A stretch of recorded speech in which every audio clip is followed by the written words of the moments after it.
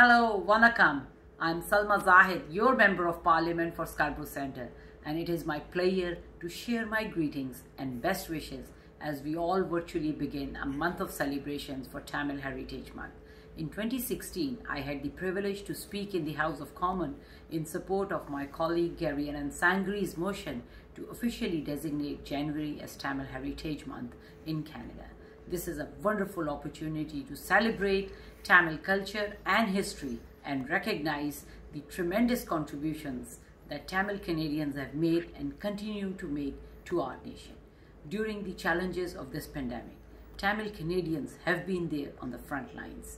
They are working in the care homes and hospitals to help keep us safe.